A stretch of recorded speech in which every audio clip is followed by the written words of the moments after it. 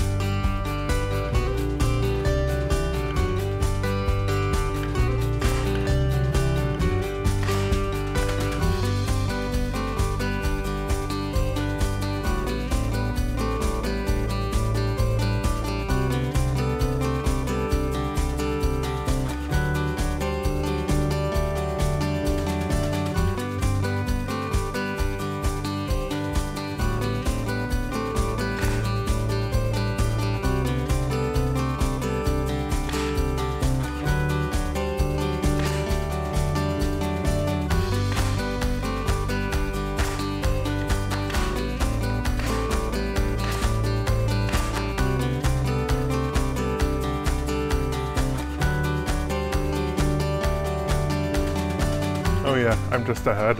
So I finished the bird house, put some of the flashing tape on the top, wrapped it around the edges, around the back as well. I included these 2 slots because I think water drips out of those holes, and I think it's actually part of the gutter system of the cover.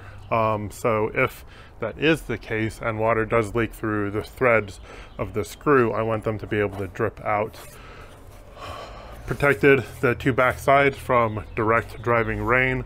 I think we are good to go. So I didn't have a good way to measure the holes that already existed, so we're just going to drill new ones and mount it up there.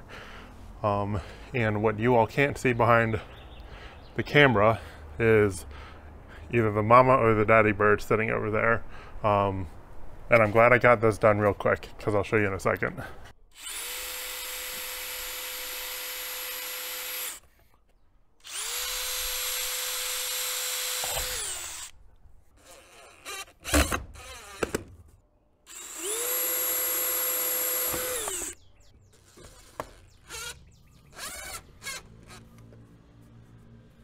So like that, the birdhouse is up,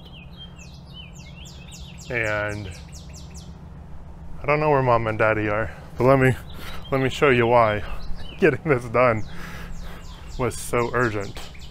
Because I know these birds, but I didn't know that they were this fast. That's already a nest. I've been working on this birdhouse for 3 hours, and in the time that it took me to build that, they built that. So I just washed my hands. I'm gonna go wash them again and get tool smell off of them. Just washed my hands with just water, nice and well. I'm gonna put some gloves on. I'm probably gonna get yelled at for trying to do this. But the options are either have a nest in that house or don't have a nest at all.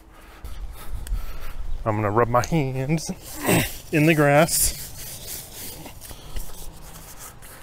get some nature smell on them, and we're gonna move the nest.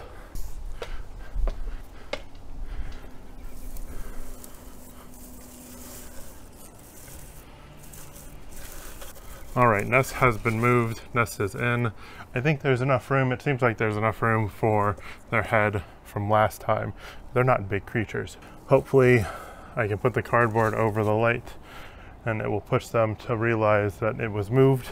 Hopefully I didn't disturb it too much, but that's gonna be the end of this video. Thanks for coming along on this journey. It was a little impromptu. I will of course keep you all up to date with how the birds are doing.